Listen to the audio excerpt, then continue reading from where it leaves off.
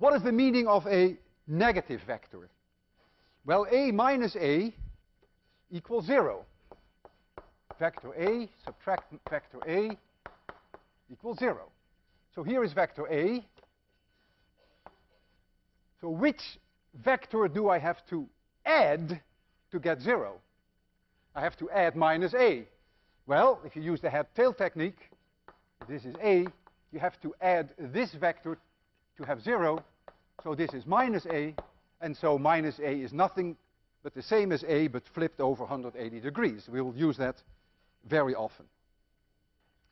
And that brings us to the point of subtraction of vectors. How do we subtract vectors? So a minus b equals c. Here we have vector a,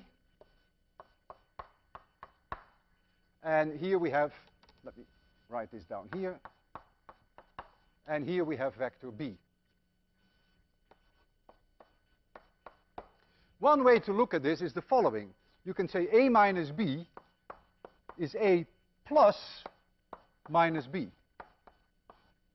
And we know how to add vectors, and we know what minus b is. Minus b is the same vector, but flipped over. So we put here minus b. And so this vector now here equals a minus b. This vector c is a minus b. And of course you can do it in different ways. You can also think of it as a plus, as c plus b is a. Right? You can say, you can bring this to the other side. You can say c plus b is a. C plus b is a. In other words, which vector do I have to add to b to get a? And then you have the parallelogram technique again. There are many ways you can do it. The head-tail technique is perhaps the easiest and the safest.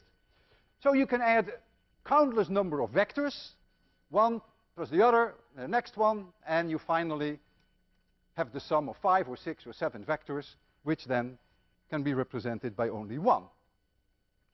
When you add scalars, for instance 5 and 4, then there's only one answer, that is 9. 5 plus 4 is 9. Suppose you have two vectors. You have no information on their direction, but you do know that the magnitude of one is 4 and the magnitude of the other is 5. That's all you know. Then the magnitude of the sum vector could be 9 if they are both in the same direction. That's the maximum. Or it could be 1 if they're in opposite direction. So then you have a whole range of possibilities because you do not know the direction. So the adding and the subtraction of vectors is way more complicated than just scalars.